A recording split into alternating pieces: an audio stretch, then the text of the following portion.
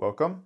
Today we're going to be doing an anime photo shoot using my laptop as a backdrop and this figurine of Kusanagi Motoko as my figure.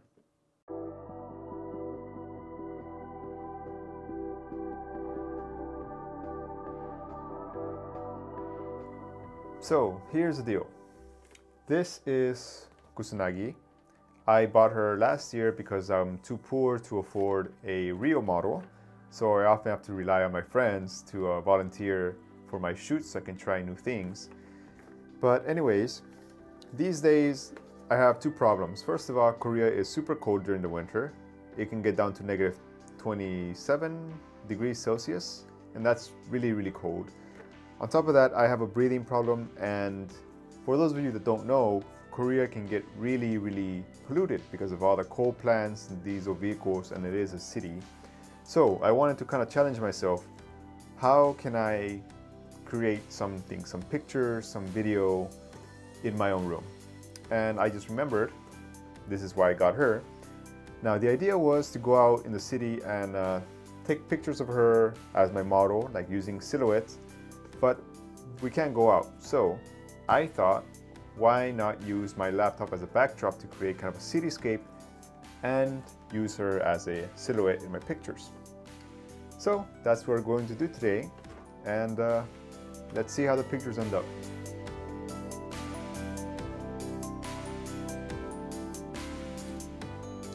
So one of the first things I did was turn off the lights, because if you have the lights on, then you get a lot of glare.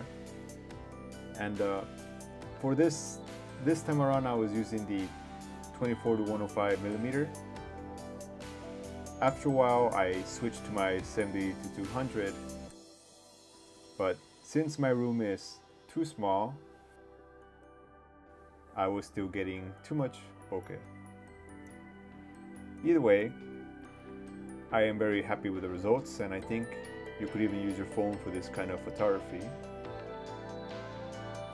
I'm not the best at posing models, but I'm pretty happy with the results.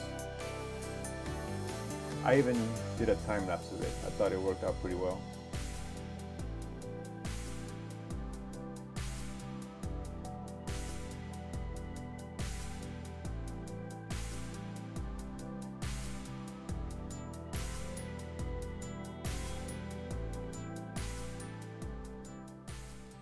So yeah, first of all, I'm pretty pleased with the way the images came out, and I think she was a pretty good investment. And I know someone's going to ask me where they can buy this figurine, and the answer is eBay or Amazon. Don't worry, I'm not going to try to sell you guys affiliate links or anything. You can find her yourself. And next question is, someone's always going to ask about gear, and the answer is the gear doesn't really matter. You can do this on your smartphone, you can do this on your GoPro. If you've watched my videos for a long time, you guys know that I am not a gearhead. I just focus more on the creative aspects about photography. I don't worry about settings or anything like that. It doesn't really matter to me.